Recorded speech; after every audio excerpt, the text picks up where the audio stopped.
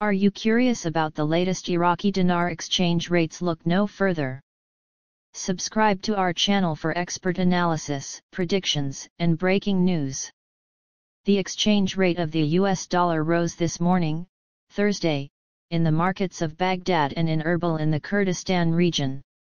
The dollar price recorded a rise with the opening of the Al-Kifa and Al-Harithaya stock exchanges, 149,250 Iraqi dinars for every $100, while yesterday, Wednesday, it recorded 149,100 dinars for every $100.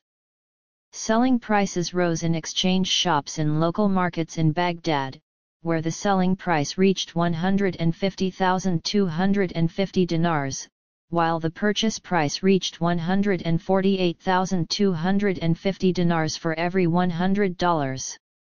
In Erbil, the dollar also recorded a rise in exchange shops, with the selling price reaching 149,500 dinars per dollar and the buying price reaching 149,400 dinars per $100.